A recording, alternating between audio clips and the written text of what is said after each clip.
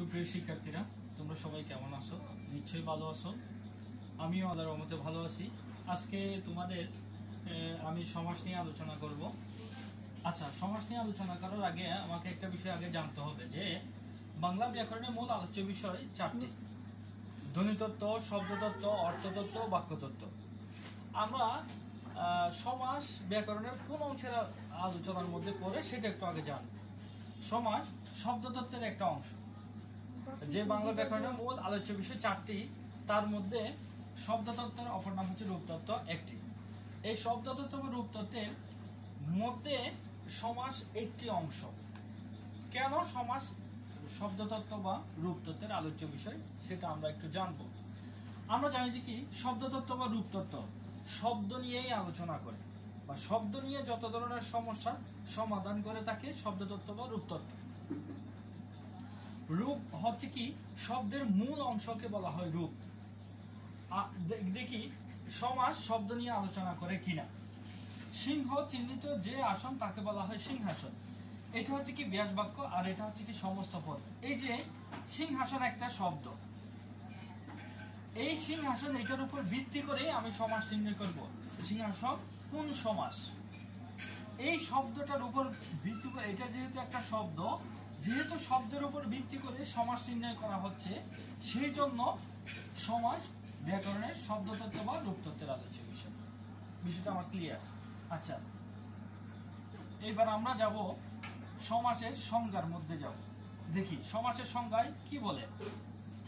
সংজ্ঞা অর্থবোধক দুই বা ততোধিক, অথবা এভাবেও বলা যায় অর্থবোধক একাধিক শব্দের সঙ্গে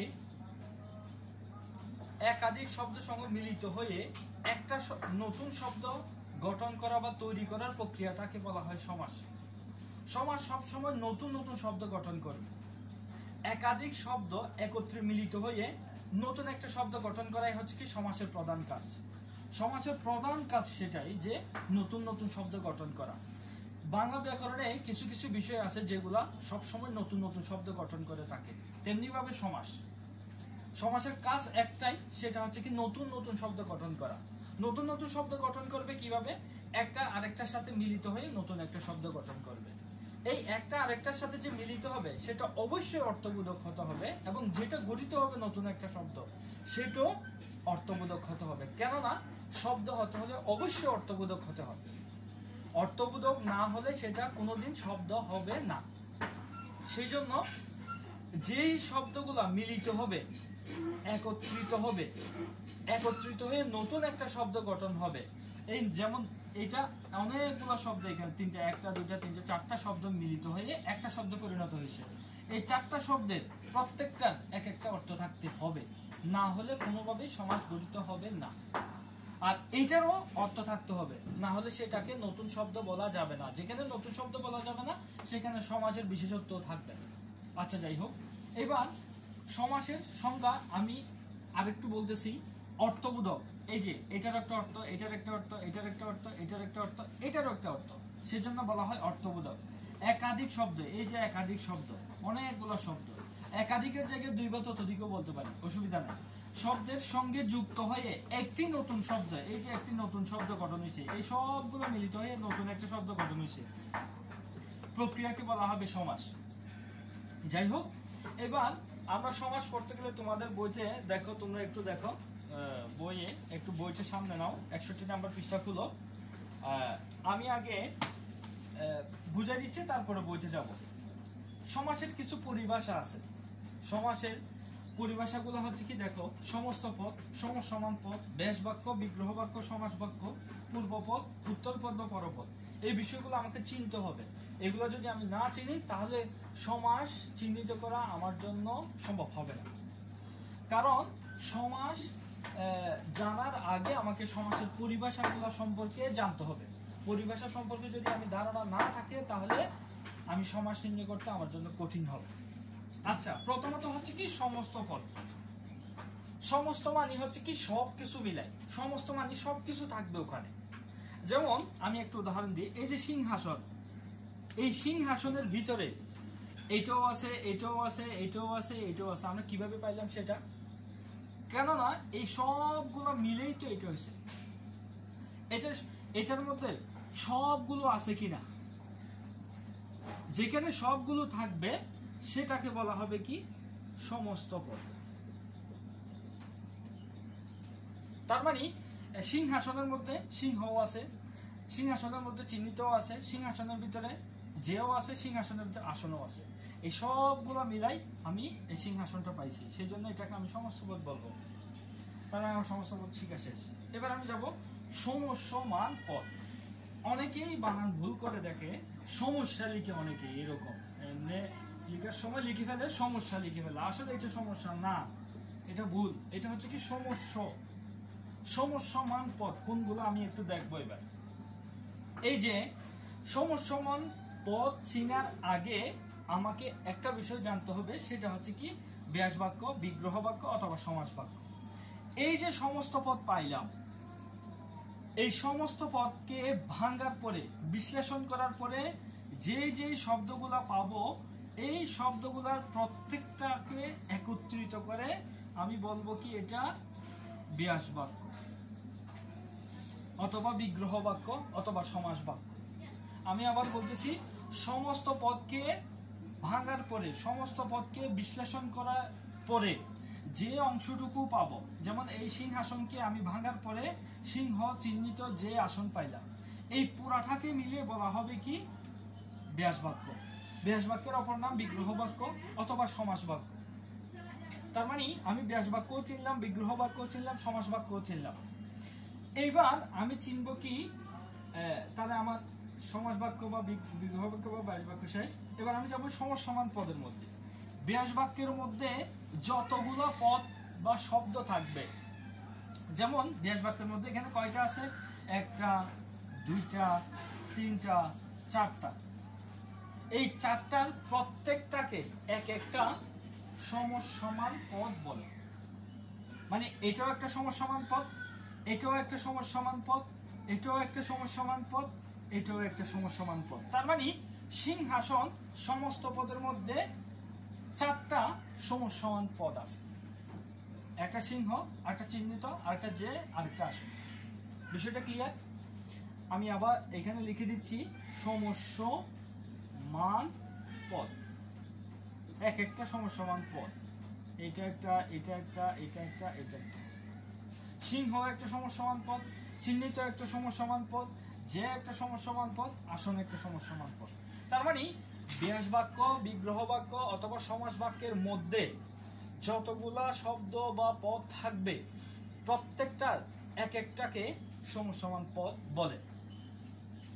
এবার আমরা যাব পূর্বপদ এবং পরপদ বিষয়টা। তার মানে আমরা সমসমান পদও শিখলাম, ব্যাস বাক্য, বিগ্রহ বাক্য শিখলাম। এবার আমরা যাব পূর্বপদ এবং উত্তরপদ। আসলে আমরা অনেকেই নির্ণয় করতে ভুল করি, আমরা অনেকে ব্যাস বাক্যের উপর ভিত্তি করে পূর্বপদ পরপদ নির্ণয় করি, এটা আসলে ভুল। যদি আমাকে পূর্বপদ পরপদ নির্ণয় করতে হয় তাহলে আমাকে সমস্ত পদে গিয়ে নির্ণয় করতে হবে। অবশ্যই সমস্ত পদের উপর বা সমাসযুক্ত পদের উপরেই বা সমাসবদ্ধ পদের উপরেই আমাকে পূর্বপদ এবং পরপদ নির্ণয় করতে হবে। যেমন এই যে একটা সিংহাসন, এটা হচ্ছে কি সমস্ত পদ অথবা সমাসবদ্ধ পদ অথবা সমাসযুক্ত পদ। এই সিংহাসন, এই শব্দটাকে যদি আমি একটু বিশ্লেষণ করি, সিংহাসন, এইটার মধ্যে আমি দুইটা অংশ পাচ্ছি, একটা হচ্ছে কি সিংহ আর একটা হচ্ছে আসন। এটাকে যদি আমি একটু সন্ধি বিচ্ছেদ করে দেখাই, সিংহ যোগ আসন সমান সিংহাসন। এই যে আমি দুটো অংশ পাইলাম, সিংহ একটা, আসন একটা। এখানের মধ্যে এটা হচ্ছে পূর্বপদ আর এটা হচ্ছে পরপদ। পরপদের অপর নাম হচ্ছে কি উত্তরপদ। বিষয়টা ক্লিয়ার? তেমনি ভাবে আমি যদি এই উদাহরণটার উপর ভিত্তি করে দেখাই, এবার তোমরা এটা আমাকে করে দেখাও। বিলাত হতে ফেরত, এখান থেকে তুমি সমস্ত পদ, সমসমান পদ, ব্যাস বাক্য, বিগ্রহ বাক্য অথবা সমাস বাক্য, পূর্বপদ, পরপদ, এটা তোমাদের বাড়ির কাজ, এটা আমাকে নির্ণয় করে দেখা। এই উদাহরণটার উপর আমি একটা উদাহরণ লিখে দিলাম, এইটার উপর তোমরা আমাকে সমস্ত পদ, সমসমান পদ, ব্যাস বাক্য, বিগ্রহ বাক্য, সমাস বাক্য, পূর্বপদ, পরপদ, এটা নির্ণয় করে আমাকে দেখা। আমাকে কমেন্টস বক্সে লিখে দেখাবে। আচ্ছা যাই হোক, দেখো তাহলে আমরা আজকে সমাসের পরিভাষা, সমাসের সঙ্গে সম্পর্কে জানলাম। একটু এবার আমরা বইতে যাব। আমি এতক্ষণ পর্যন্ত যা পড়ালাম সবগুলা আমি বই থেকেই পড়াইছি। বইতে এবার দেখো, এগুলো যদি বুঝে থাকো তাহলে বইটা একবার রিডিং পড়লেই বুঝে যাবে। আচ্ছা, তার আগে আমি একটা কথা বলে থাকি। এইবার আমি যদি তোমাদের কাছ থেকে প্রশ্ন করি সমাস শব্দের অর্থ কি বা সমাস মানে কি, এই জিনিসটা তোমরা বলতে পারবা কিনা? দেখো, সমাস মানে আমি তোমাদের শিখাইলাম যে অর্থবোধক একাধিক শব্দের সঙ্গে যুক্ত হয়ে একটি নতুন শব্দ গঠন করাকে বলা হয় সমাস। তার মানে সমাসের একটাই কাজ পাচ্ছি, এই অনেকগুলো শব্দ মিলে একটা শব্দ পরিণত, সংক্ষেপ করে ফেলতেছে, তাই না? তার মানে সমাস শব্দের অর্থ কি আমি সংক্ষেপণ বলতে পারবো কিনা? অবশ্যই বলতে পারবো। অথবা আমি এটাও বলতে পারি, এটা এটা এটা এটা এই চারটা মিলিত হয়ে একটা পরিণত হয়ে গেছে। তার মানে মিলিত হওয়া মানে হচ্ছে মিলন। সমাস শব্দের অর্থ আমি মিলনও বলতে পারতেছি, সংক্ষেপণও বলতে পারতেছি, মিলনও বলতে পারতেছি। অথবা আমি এভাবেও বলতে পারতেছি একাধিক পদকে এক পদে পরিণত করা। তার মানে সমাস শব্দের আমি তিনটা অর্থ পাইলাম, যে সংক্ষেপণও পাইলাম, মিলনও পাইলাম, একাধিক পদকে এক পদে পরিণত করাও পাইলাম। তার মানে সমাস শব্দের অর্থ সংক্ষেপণ, মিলন বা এক পদে একাধিক পদকে এক পদে পরিণত করার নামই হচ্ছে কি সমাস। আচ্ছা সুপ্রিয় শিক্ষার্থীরা, তাহলে আজকে তোমরা একটা কাজ করবা, তোমাদের 61 নাম্বার পৃষ্ঠায়, বইয়ের 61 নাম্বার পৃষ্ঠায় আরেকটা সবচেয়ে গুরুত্বপূর্ণ কথা বলে রাখি। এই সমাসটা, এই সমাসের রীতিটা, আমরা যে নিয়ম নীতি রীতি পর্ব, এগুলো সম্পূর্ণ আসছে সংস্কৃত থেকে, এটা বাংলা থেকে না। এটা সম্পূর্ণ আসছে সংস্কৃত বা তৎসম থেকে। এটা আমাদের বাংলায় ছিল না, এটা আসছে সম্পূর্ণ সংস্কৃত থেকে। এটা একটু মাথায় রাখবে। তোমরা একটা কাজ করবা, তাহলে তোমাদের 61 নাম্বার বইয়ের পৃষ্ঠায় প্রথমে যে একটা অংশ আছে সমাস প্রধানত 6 প্রকার, এটার উপর পর্যন্ত তোমরা পড়ে ফেলবা। পরে যদি কোনো সমস্যা পাও আমাকে কমেন্টস বক্সে লিখবা, আমি সেটার আনসার দেব। এবং এখানেও যদি কোনো কিছু না বুঝে থাকো তাহলে আমাকে কমেন্টস বক্সে লিখবা, আমি বুঝে দিব তোমাদেরকে। আর তোমাদের যে বাড়ি কাজটা দিলাম এটা করে আমাকে দেখাবা। আরেকটা তোমাদের পড়া দিচ্ছি, সেটা হচ্ছে কি, তোমরা সিলেবাসের ব্যক্তিগত পত্র যেটা আছে, প্রথম 2টা পত্র আমার জন্য শিখে রাখবে, আমি এটা তোমাদের লিখতে দিব। ওকে, আল্লাহ হাফেজ, ভালো থাকো, সুস্থ থাকো।